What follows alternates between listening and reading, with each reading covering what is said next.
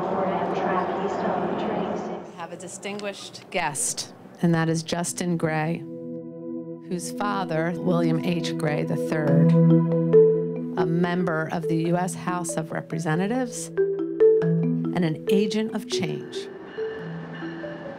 Forgive me, I'm going to try to travel back to a time when I was growing up and being in a family that was so bent on trying to make the world a better place. Always seemed to be on the move, and public transportation was always part of our lives. It doesn't just give us mobility, it offers us opportunity for upward mobility. I would travel with my father on the train to Washington. But I was on the platform with him at 30th Street Station, which now appropriately is named in his honor. And back then he would tell me a story, how he would stand there with his father. And he would say every track you could see was lined up with trains, taking people all over the country.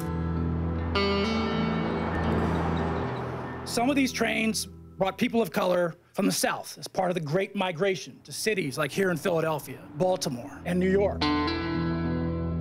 The moral there is that trains matter. Transportation matters. It is an integral part of our journey towards justice.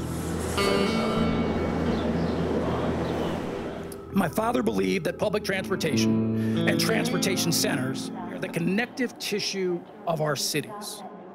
They create access and opportunity, and they nurture values that move our nation forward.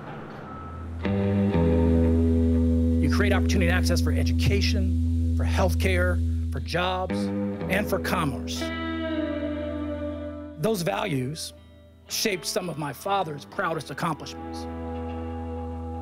Now more than ever, we need connection. Not just in the daily commutes of thousands, but in laying tracks from the past and creating a pathway of opportunity for millions to come. To dream and to create a better society and a better America. Thank you for this opportunity. Thank you for all you do.